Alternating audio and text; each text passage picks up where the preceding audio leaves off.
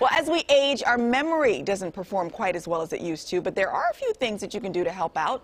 Tina is standing by with how you can sharpen your memory. Hi, T. I guess I'll take notes, too. Me too. Right, right. Okay, Dr. Deb Matthew, America's Happy Hormones doctor, is here with us. Hi, Dr. Deb. How are you? I'm good. Have you ever walked in the room and forgotten why you're there? Every day. All of us. All of us. You know what? We're doing like a billion tasks in the house, and I walk to the kitchen. Okay, wait a minute. Now, what did I come in here for? Yes. Yes. Let me just keep walking around the island. All right, so you got some tips for our sharp memory. Keep our memory sharp, right? The first one is actually really exciting. A brand new study just published in the Journal of the American Medical Association found that when people walked 10,000 steps a day, they cut their risk for dementia by 51%, which is astounding. Wow. That's a lot. That's a lot. You know, most of us have watches and phones and gadgets that can count our steps, and we all know we're supposed to be walking more, right? Right. But knowing that it can cut your risk for dementia by half is a really motivating factor for us to lace up our sneakers and get moving. Yes, yes. The second tip is to eat more leafy greens. Now, in a study, the people who ate the most leafy green vegetables like spinach and kale scored so much better on memory tests. It was as though their brains were 11 years younger. Wow. And the good news is they weren't actually eating that much. On average, it was about 1 cup of raw or half a cup of cooked greens, which actually sounds kind of doable. Okay, yeah. When you see it like that and you break it down like that. Can you show that again? Yeah. So it's about 1 cup of raw or half a cup of cooked, which, you know, that's not actually so much. That's not too much. Okay, okay. Yeah. Okay. Next up is not surprising. It's eat more fish. We know that fish is brain food. It's rich in omega-3 fatty acids. Those are the building blocks for our brain.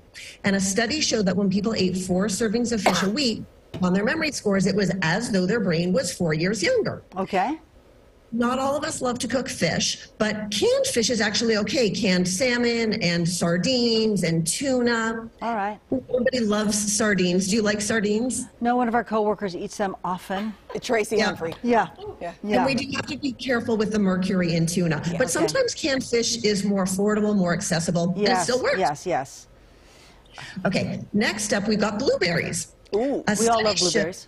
That when women ate 2 half-cup servings of blueberries a week, it was as though their brain was 2.5 years younger. And blueberries are rich in anthocyanidins, which are antioxidants that are really protective for our brain cells. All right, very good. Oh, Julisa's requesting you say antioxidants like that.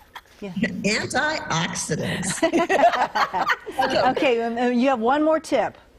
Yes, we saved the best one for last, and that's eat more chocolate. Hello. But before you go diving into your kids' Halloween candies, the truth of the matter is it has to be dark chocolate, at least 70% dark, because sadly, milk chocolate is just candy. But when you eat dark chocolate, 30 minutes later, you get a boost in gamma waves, and these are the brain waves that are really important for memory. And 1 ounce of chocolate is all it takes, and that's about 3 squares of this size, which is actually a pretty decent amount. How often?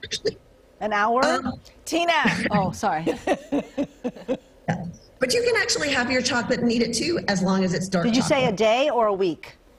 A day. You can have dark chocolate a day if you like. Yeah, it's good for you. Perfect. Chocolate, blueberries, some greens. I'm good. We love it. We love that. We love the last 3. All right, Dr. Deb Matthew, if people want more information, what's your website? drdebmd.com. Perfect. It's nice to talk to you. Thank you so much. All right, there you go. I liked seeing the serving sizes that she had, like when she held them up, because then it doesn't look so intimidating, right? I'm like, oh, I could do like a salad. One salad is. When you always hear doctors say, oh, you need 4 or 5 servings a day of vegetables like that. Yeah. I can't go buy a bag of frozen vegetables and eat that whole thing, right? Right. Because, you know, I eat smaller now. Well, some things. Yeah, you do. All right, there you go. Cool. All right. Good stuff. All right. Let's